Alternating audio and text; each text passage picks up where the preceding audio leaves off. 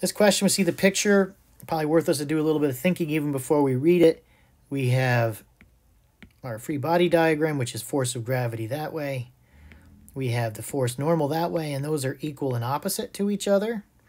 We have this applied force that is at an angle, which means we would need to find the components, where this is a 90-degree angle. So this is Fx, and this is Fz. And we don't know if there's any friction, but if there were friction, it would be in that direction. Block is pulled along the horizontal, frictionless surface, so no friction. The magnitude F, the force theta with the vertical in that case. The magnitude of the acceleration of the block. So we have F net equals ma. So we're looking at A equals F net over m, and the net force is this Fx. So A equals Fx over m.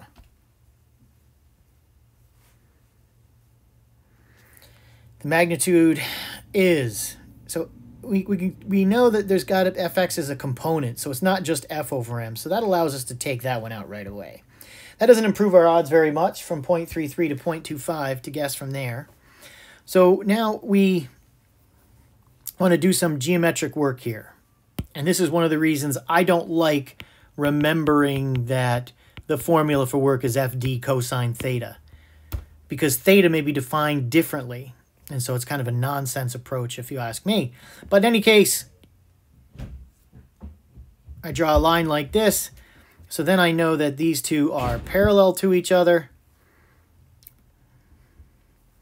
And this would be a 90. So this is 90, this is theta, this is 90 minus theta.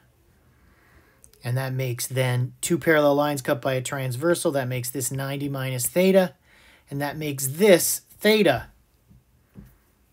So if I want this Fx, that is the opposite side compared to the hypotenuse F. So sine of theta is Fx over F, and therefore Fx equals F sine theta.